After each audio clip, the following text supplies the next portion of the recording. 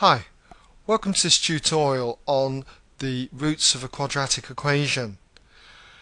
Now, I'm assuming that you're familiar with the quadratic equation ax squared plus bx plus c equals 0, and if you've got a quadratic equation in this form, that you can find out what x is by using the quadratic formula minus b plus or minus square root of b squared minus 4ac all divided by 2a. Now, what I want to show you in this tutorial is how b squared minus 4ac, often called the discriminant, affects the number of solutions that we get. The solutions x are often called roots, the roots of the equation. Now, to demonstrate this, I've got three equations here, three quadratic equations. And if we look at the first one, x squared minus x minus 6 equals 0, I've listed below that a would be 1, b would be minus 1, and c would equal minus 6. And to save time, I've put these values into the quadratic formula. And let's see what we get. Well, you can see that I've left out the part b squared minus 4ac, the bit that's in the square root.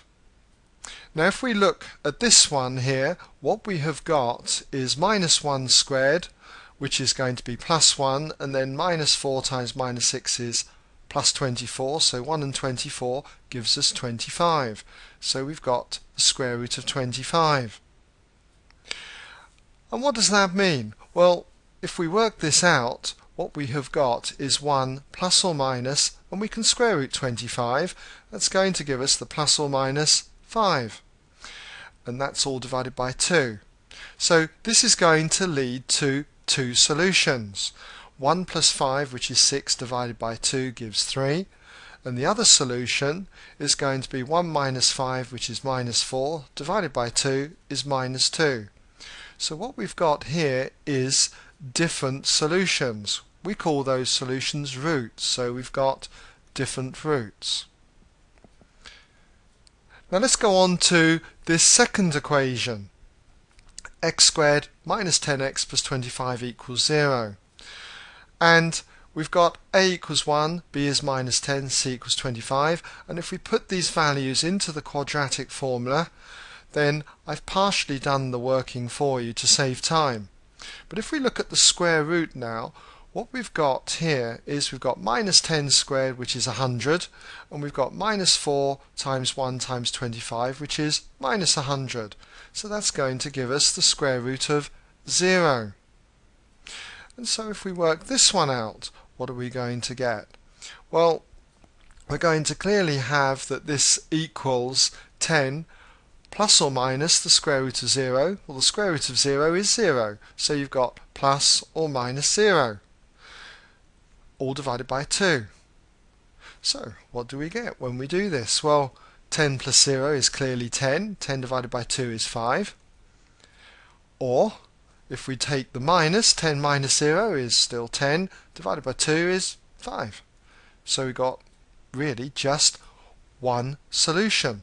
We've got what we call equal roots. So let's just put that down, that we've got equal roots. We'll also say that we've really got one root. Alright? And what about this final equation here? 2x squared plus 2x plus 1 equals 0. A is 2, b is 2, c is 1. Put the values through the quadratic formula. I've worked it out here, except for the square root. What have we got? We've got 4 minus 8. 4 minus 8 is minus 4. So what is the square root of minus 4? Well, it's certainly not minus 2, because minus 2 times minus 2 is plus 4. In fact, if you're puzzled by this, you could do it on your calculator. And if you did it on your calculator would give you an error. You get an error because you cannot square root a negative number.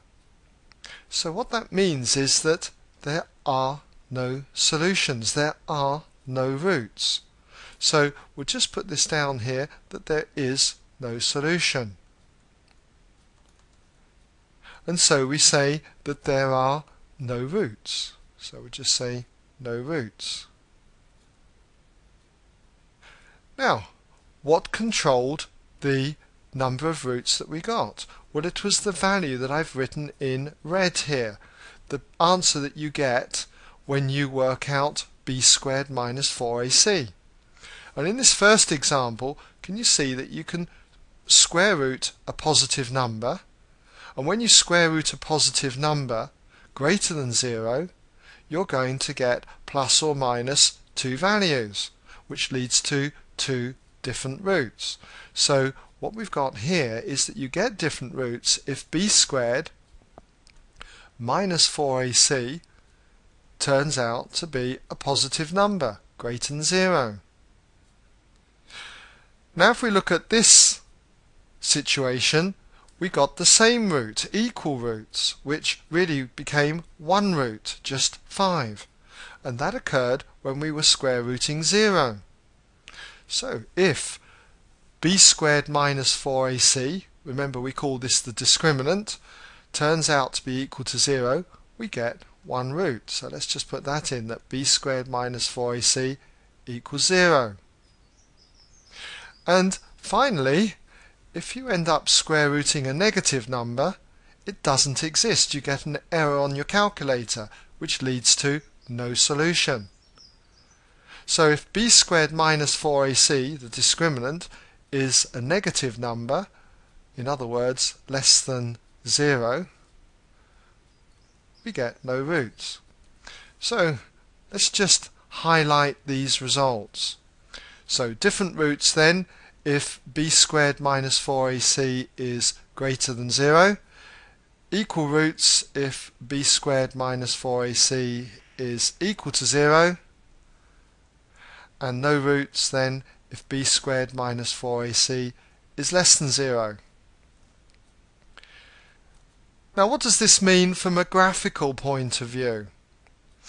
Well, if we were to draw the graph of y equals x squared minus x minus 6, our equation up here, what it would mean is that if we just sketch our axes on,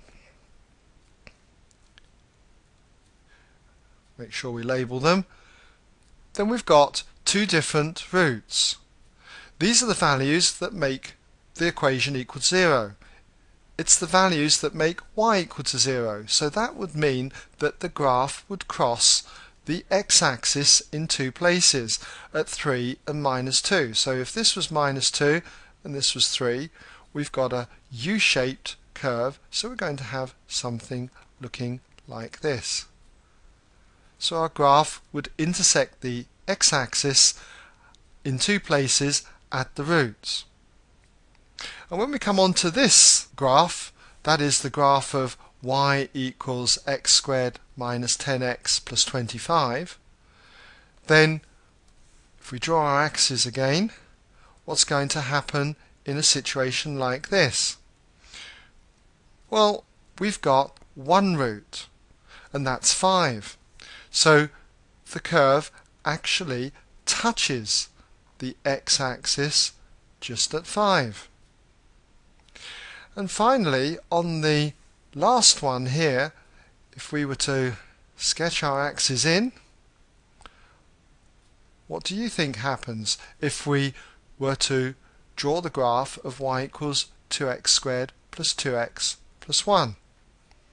Well, there are no roots, so this would not intersect the x-axis. The graph would actually look something like this. So I've drawn the graphs if it were, say, a positive x squared. If it was a negative x squared and we had two roots, the graph would be an upside down U, cutting the axis in two places.